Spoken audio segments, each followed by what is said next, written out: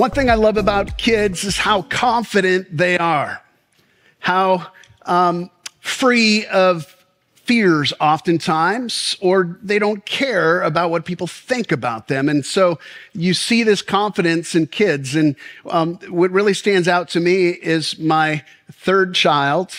It's always the third, right? That's more confident, outgoing, a little bit crazy. And so when he was younger, I remember one time we went to a auto shop to have our Suburban worked on. And when we were there, there was this Italian guy that ran the shop.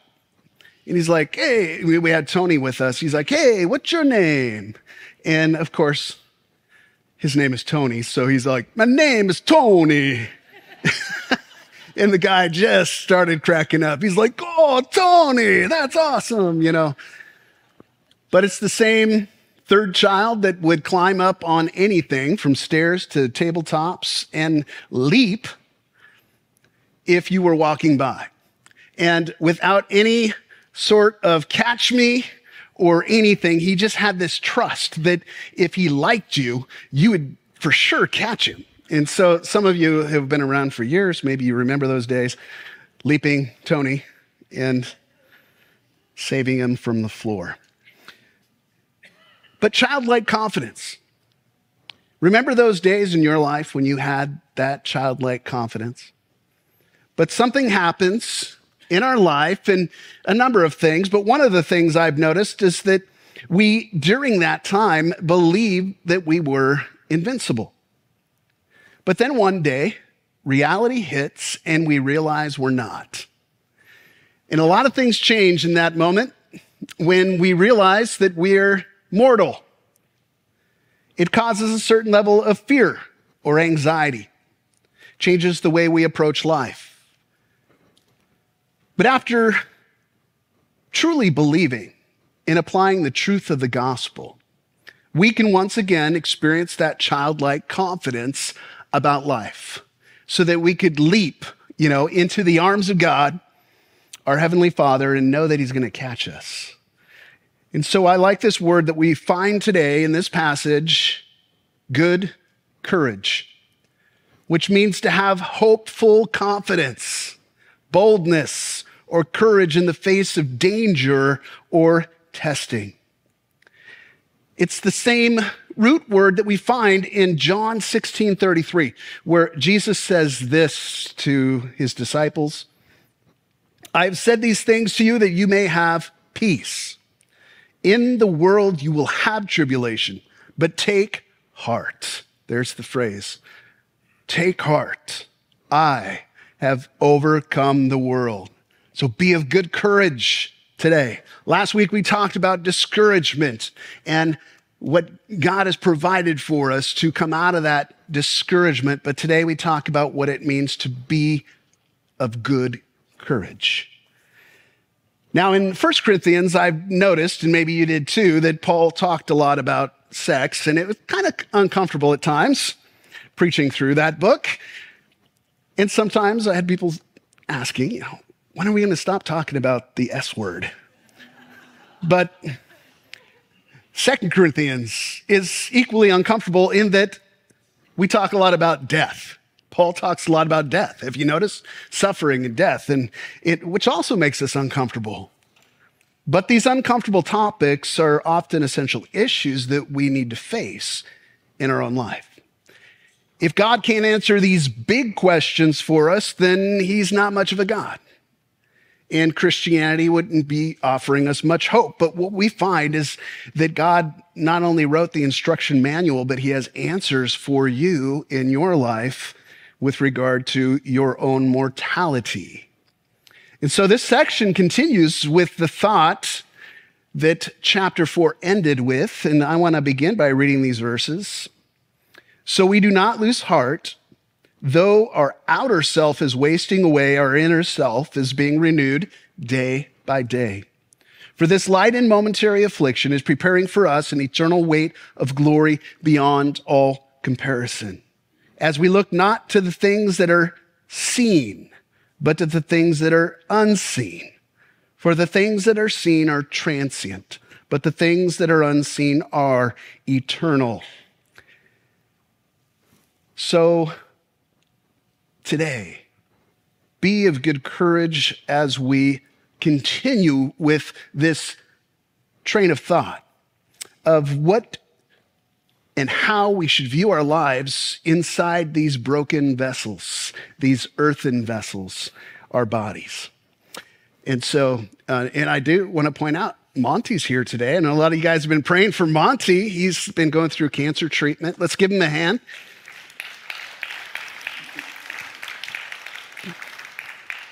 Praise the Lord. It's good to see you face to face. God's good.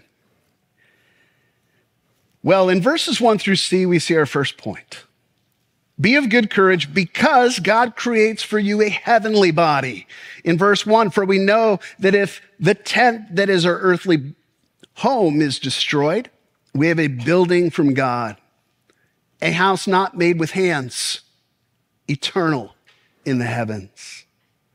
Interesting that Paul chose a tent as an example because he was a tent maker. If there's anybody that understood the limitations of living in tents, it was Paul, because he made them and probably repaired them and everything else. And so he understood how this body of ours is temporary. It has limitations, just like a tent. They're not as comfortable as your house. And not only that, but this tent is temporary. And so God has something better and more permanent. Paul calls it a building, which is way more comfortable than camping in a tent. There's 4 characteristics about this building. Number 1, it's from God. It's from God, which that future body that we will be living in that will last forever is from God. It's a gracious gift after we've destroyed the first one. You know, it's kind of like our Heavenly Father after we crash a car, He gives us a brand new one that is way better. Well, it's also not made with hands. Only a body that God could create. It's not made from the genes of your ancestors. Think about that. Brand new. Clean slate. Straight from God. Perfect from the beginning and always will be. And this body also will be eternal, immortal. But also, fourthly, in the heavens. It's completely out of this world. It has a heavenly nature. And I like to think of, right now, we cannot experience the full force of the glory of God. I mean, think about, we are geared to see the physical or the visible spectrum of light. But what about all the other spectrums of X-rays and gamma rays and all these different things? It would destroy us if we were exposed to it. But this heavenly body will be able to be in the glory of God and not be destroyed. And so in 1 Corinthians 15:42, Paul talks about this heavenly body. It says, so it is with the resurrection of the dead. What is sown is perishable. What is raised is imperishable. What is sown in dishonor is raised in glory. It is sown in weakness. It is raised in power. It is sown a natural body. It is raised a spiritual body. If there is a natural body, there is also a spiritual body. Thus, it is written, the first man, Adam, became a living being. The last Adam became a life-giving spirit. But it is not the spiritual that is first, but the natural, and then the spiritual. The first man was from the earth, a man of dust. The second man from heaven. As was the man of dust, so also are those who are of the dust. And as is the man of heaven, so also are those who are of heaven. Just as we have borne the image of the man of dust, we shall also bear, and this is the body we're talking about now, will bear the image of the man of heaven. I tell you this, brothers, flesh and blood cannot inherit the kingdom of God, nor does the perishable inherit the imperishable. Behold, I tell you a mystery. We shall not all sleep, but we shall all be changed in a moment, in the twinkling of an eye, at the last trumpet. For the trump will sound, and the dead will be raised imperishable, and we shall be changed. For this perishable body must put on the imperishable, and this mortal body must put on immortality. And so we will receive this heavenly body, which Paul also calls a spiritual body.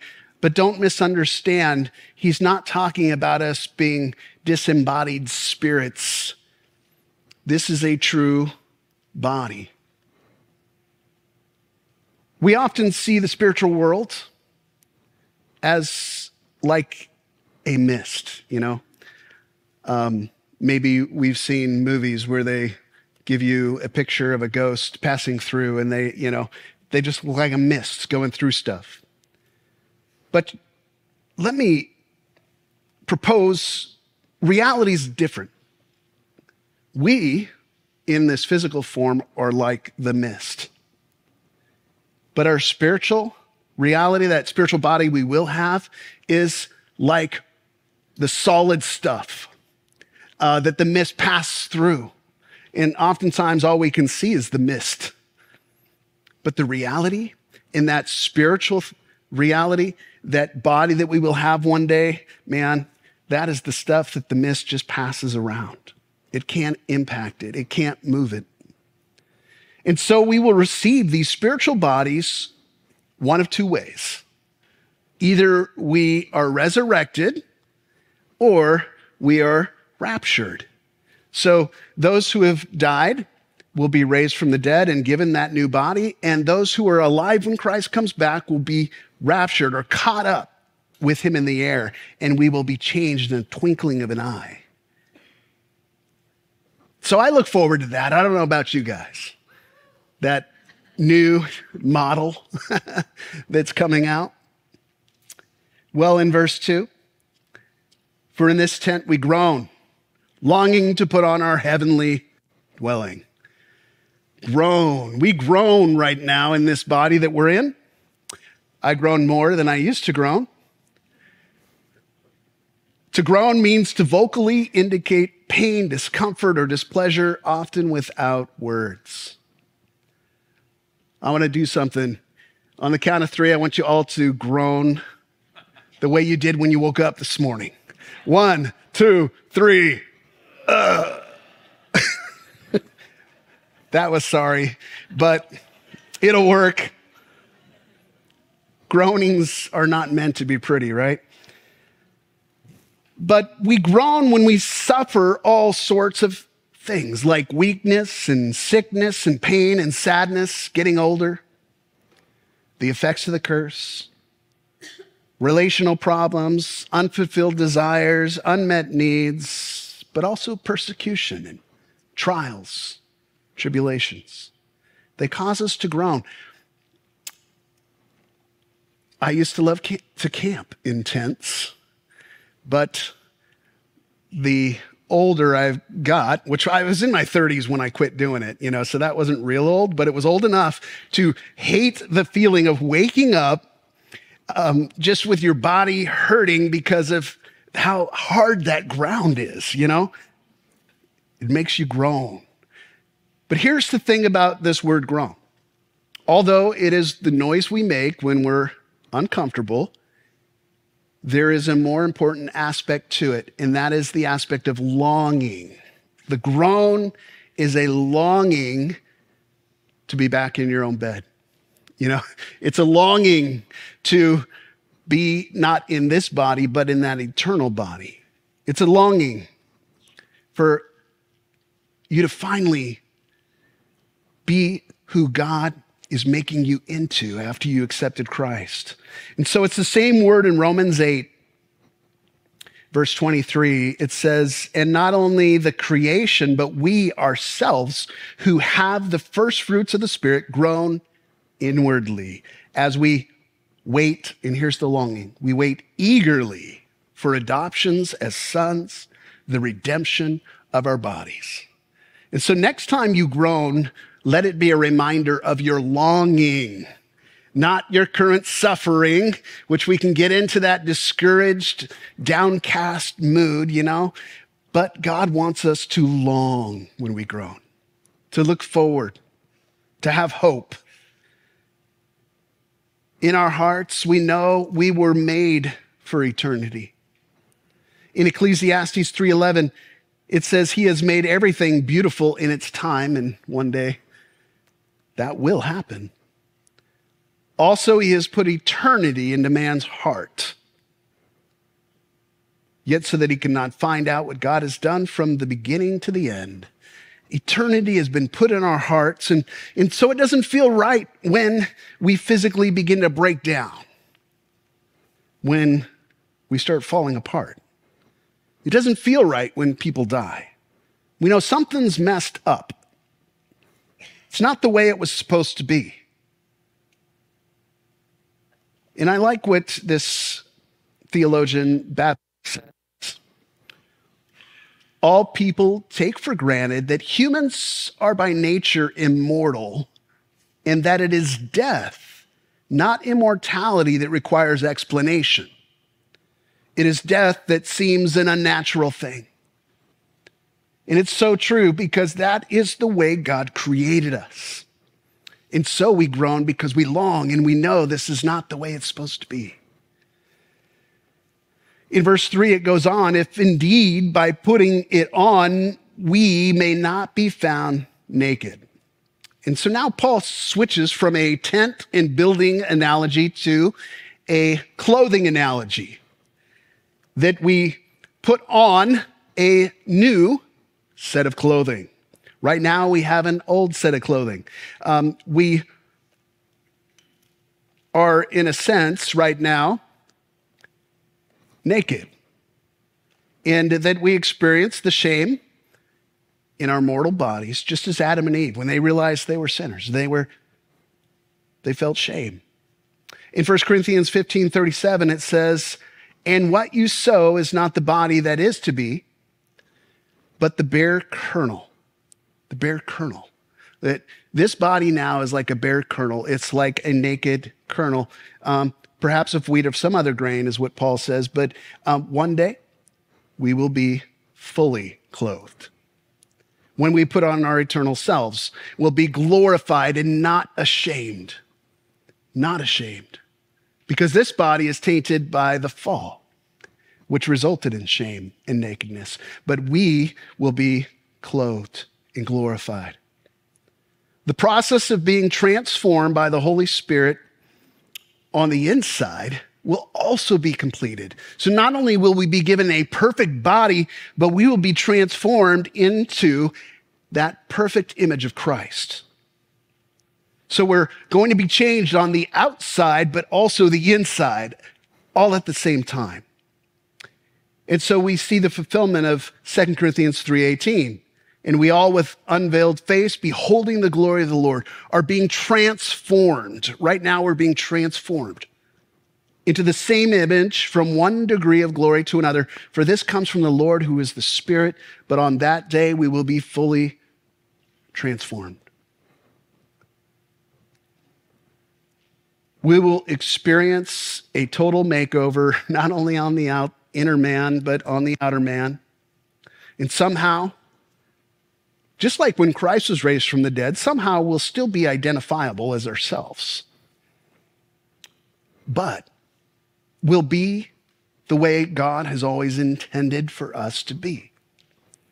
So you will still be you, but you will be the you God meant for you to be. Well, in verse 4, we see our second reason for good courage. It says, be of good courage because you will be overcome by life. So in verse 4, for while we are still in this tent, we groan, being burdened, not that we would be unclothed, but that we would be further clothed, so that what is mortal may be swallowed up by life. In this body, we're burdened, which means to be weighed down with a heavy load in such a way that you suffer. It's laborious. Life can feel laborious. When I was going through my bone marrow transplant cancer treatment, just taking a shower was laborious. I haven't started enjoying showers still yet because it's laborious. And it reminds me of those days where I almost passed out standing in the shower, which would be a horrible place to pass. But there is a laborious nature of life. Whether you have cancer or not, you notice your body drags you down. Paul experienced this burden in 2 Corinthians 1:8. He says, "For we do not want you to be unaware, brothers, of the affliction we experienced in Asia, for we were so utterly burdened." There's that same word. They were so burdened beyond our strength that we despaired of life itself. And so that his burden at that time was the circumstances of suffering. So whether it be your health or your circumstances, this body is often burdened, and there is a reason why. Because it's broken. It is meant to be transformed. And so we will one day, as it says here, be further clothed. Praise the Lord. The Greeks believed, and I think further clothed is an important phrase, because the Greeks believed that a person's soul was actually trapped in their physical bodies and that they needed to die for that soul to be free, spending eternity as a disembodied spirit. But Paul makes it very clear that God didn't create us to be disembodied spirits. We were made to live an embodied existence. And therefore, we will be clothed with this heavenly body so that what is mortal, this that we have on right now, will be swallowed up by life. Think about that phrase, swallowed up by. The normal idea is death. Swallowed up by death. Death is envisioned as swallowing up the living. And it has been for centuries and millennia. To be swallowed up is to be completely consumed. It's a picture of an animal devouring its prey. The Canaanites actually had a god named Mot, the god of death, who would swallow his victims. So both gods and humans feared this god Mot in their theology as inescapable, as a fearful monster that had an insatiable appetite.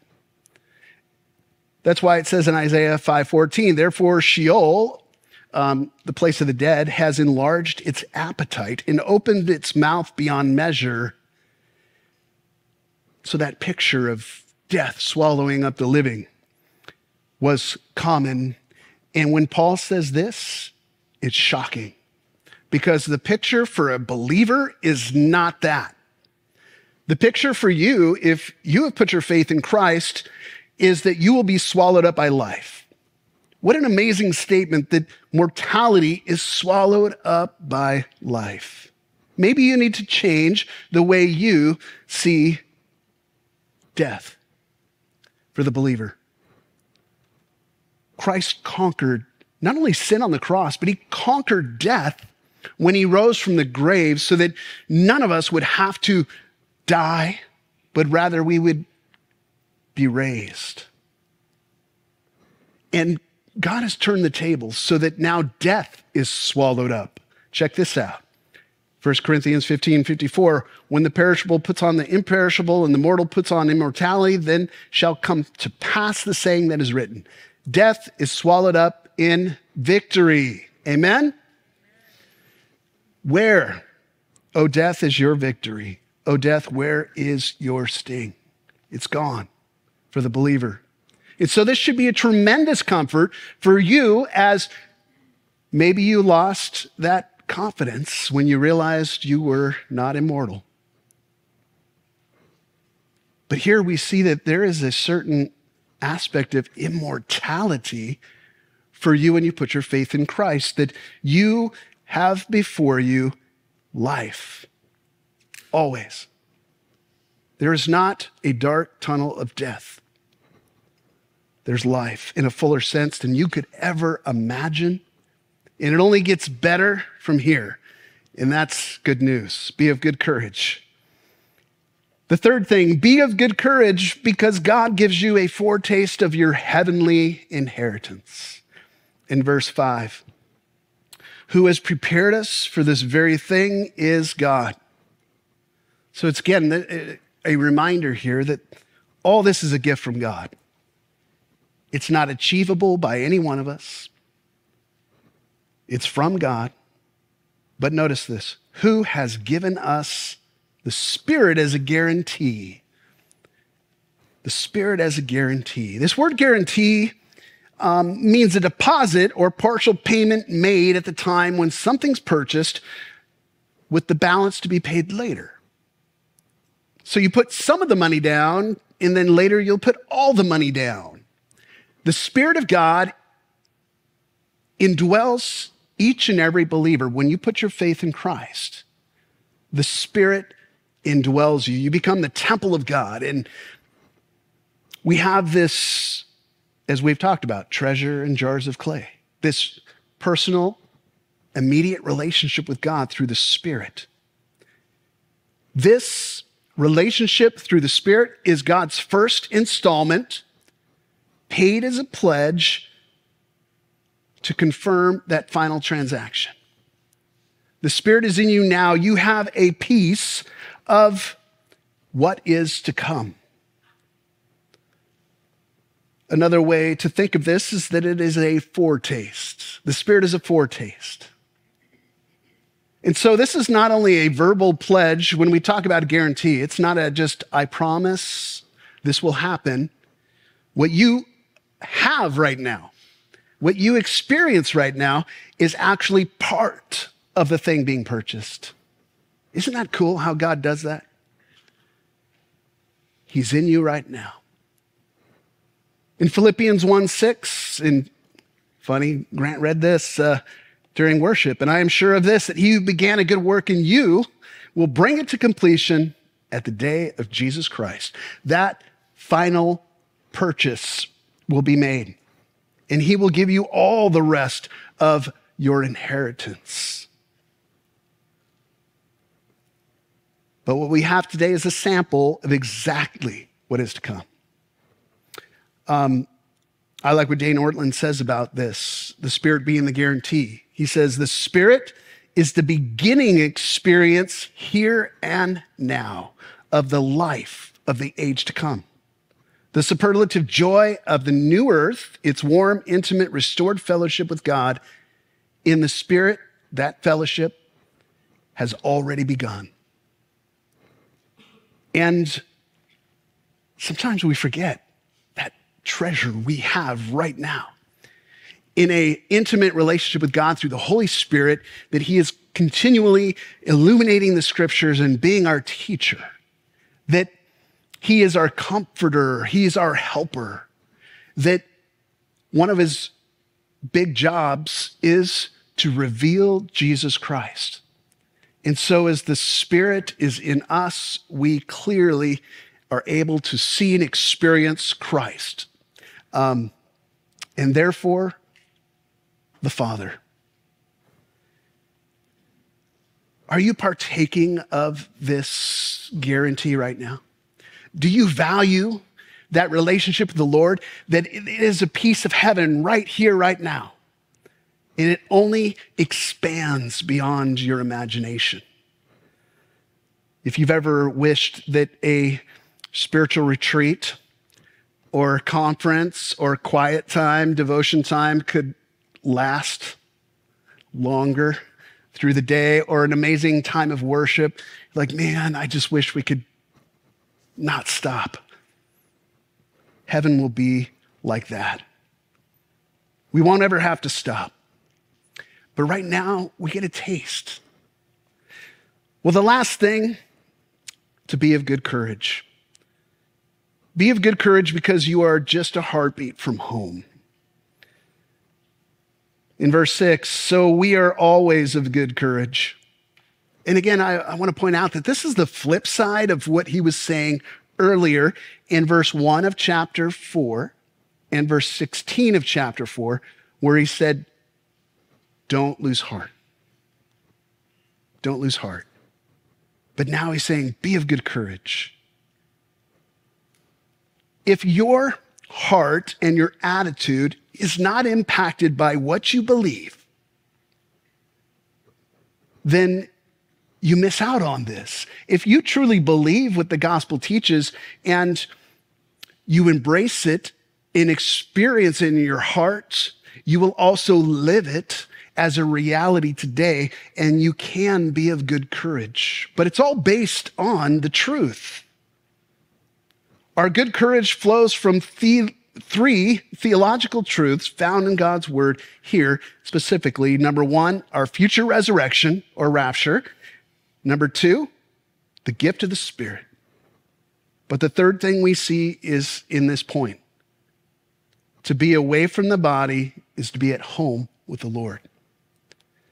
And so he continues on and he says, we know that while we are at home in the body, we are away from the Lord. For we walk by faith, not by sight. Yes, we are of good courage, and we would rather be away from the body and at home with the Lord.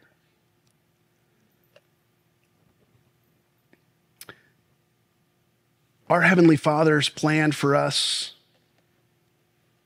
to, when we die, for the believer, we go immediately into the presence of Jesus Christ. Now, we know that our current state is like this. Our current state is that we're at home in our earthly body. We're away from the Lord. This earthly body is like an earthen vessel. It's weak. It can easily crack and break. It's made of the stuff of earth. Stuff of earth. It's part of the old creation. But our future state we've been talking about, it's a heavenly body where we're at home with the Lord. We'll be glorified, and it's made of the stuff of heaven, so it will be eternal. It's part of the new creation. But what happens to a believer between the time that they're in this body and the resurrection if they die? That is what theologians call the intermediate state. What happens during that intermediate time? Well, neither the earthly body or the heavenly body is what we're talking about during the intermediate state. But what we do know about it, though we don't know a lot, and there's a lot of different kinds of theories in theological ideas about the intermediate state, nobody's completely sure except for this. We are at home with the Lord. So however else God fills in the blanks of the unknowns, that's up to him. But we can be sure of this very truth, that those who die immediately go to the presence of the Lord. And there's no travel time. You know, it took us 35 minutes to get to church today, a little travel time to get here. And when believers die, there is no travel time. You are immediately with the Lord. There's no soul sleep. There's no purgatory, the rest stop of punishment or whatever you want to call it. You go immediately into the Lord's presence. Jesus tells the thief on the cross this. As he was dying next to Jesus, he puts his faith in Christ. Jesus said to him, truly, I say to you, today you'll be with me in paradise. So the current state, the intermediate state, and the final state, or the future state, each state is superior to the one before. But here's the thing I like about the fact that there is an intermediate state, is that our Heavenly Father planned for all of us to experience the gift of our heavenly bodies together at the same time. It's like a dad that is waiting for the kids to come down for Christmas, and, little Johnny slept in, and the other kids are ready to open the presents right now. And the father says, you know what? We got to wait. We got to wait for Johnny. Oh, man. Come on, Johnny. Get down here. And there's that heart of the Heavenly Father that says, no, all you guys at the same time. And so that's what it's going to be like when we receive that new glorified heavenly body. In 1 Thessalonians 4:16, for the Lord himself will descend from heaven with a cry of command, with the voice of an archangel, and with the sound of a trumpet of God, and the dead in Christ will rise first. Then we who are alive, who are left, will be caught up together. Notice that. Together. With them in the clouds to meet who? The Lord in the air, so that we will always be with the Lord. How cool is that? So we look forward to the day when all of our brothers and sisters in Christ and all those you have loved that have gone before us to be with the Lord, that we will be reunited and experience this inheritance at the same time. But for now, Paul says here, we walk by faith, not by sight. Sometimes people use that phrase, we walk by faith, not by sight, as like saying, oh, well, I don't know why, but I'll trust God anyway. We walk by faith, not by sight. But that's not what it means here. This is a statement of certainty in the things that are unseen. We walk by faith, confidently, boldly, with courage right now, because we know of the reality of the things that are unseen. And so in Hebrews 1, or 11:1, it says, now faith is the assurance of things hoped for, the conviction of things not seen. One of the coolest examples of this is in the Old Testament, I think, when Elijah, the Assyrian army, went to find Elijah the prophet to kill him because he kept telling Israel the Assyrian army's plan to attack Israel. And they kept counterattacking and so on. So here comes this army, and it surrounds Elijah's house. And his servant's there with them, and his servant is scared. But Elijah, for some reason, is confident. He's of good courage. And notice this in 2 Kings 6:16. He said, do not be afraid, for those who are with us are more than those who are with them. I would imagine that servant's like, what are you talking about? Are you losing your mind? What's going on? Well, then Elijah prayed and said, oh Lord, please open his eyes that he may see. So the Lord opened the eyes of the young man, and he saw, and behold, the mountain was full of horses and chariots of fire all around Elijah. That's why Elijah was confident and bold. Even though an enemy army surrounded him, God's army surrounded the enemy. There are things that we know are true because God tells us in his word. And when we begin to walk by faith, not by sight, we have that boldness and confidence like Elijah. So here, walking by faith and not by sight is focusing on the truth that we just talked about, that we are a heartbeat away from home. Some believers are consumed by what they can see. And so you get freaked out at your mortal body when it breaks, or your health, or we want to see our best life now. But just a little side note, those who have their best life now are those that are going to hell because this is the best they will ever have. This is not our best life yet. It's coming.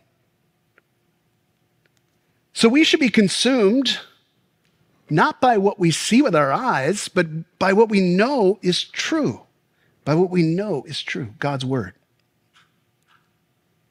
though we might not see it immediately. One day, God will open our eyes, and that will be an immediate experience, just a heartbeat from home.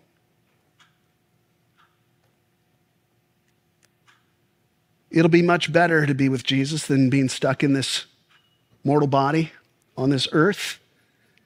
And Paul expresses kind of that torn desire between the two. In Philippians 1:21, he says this, "For to me to live is Christ." If I live right now, it's all about Jesus. And to die, it's even better. It's gain. If I am to live in the flesh, that means fruitful labor for me, yet which shall I choose? I cannot tell. I'm hard pressed between the two. My desire is to depart and be with Christ, for that is far better. But to remain in the flesh is more necessary on your account. And when God healed me from my cancer, that was a reality of thinking, okay, well, if I die, I'll be with Jesus, so that's good. How is that good? And you kind of struggle with those thoughts sometimes, right? I'm a little bit scared, but I trust God. I believe in the gospel. The gospel has given me hope. Where's the power? If we do not be of good courage, where's the power of the Spirit and the power of the gospel in our life? And so, I had those glimmers of I'm ready. But then those inklings of, but what about my kids? Even more, what about my wife? And also, what about the church? So when God healed me, I figured, okay, he's got me here for a reason. In that reality, to know that you are here for a reason. You are here for a reason. It's not ours to force God's hand so that we end up in his presence, but rather to trust him for the now and why he has us here. It's for a good thing. And we're going to get into that more next week. But I want to conclude with this. Are you ready to gain that childlike confidence in your future? Not because of ignorance, but rather because of certainty of the truth that we believe. That is the power of the gospel. To break you from the fear of death itself. And to be able to live life abundantly in Christ. Well, let's pray.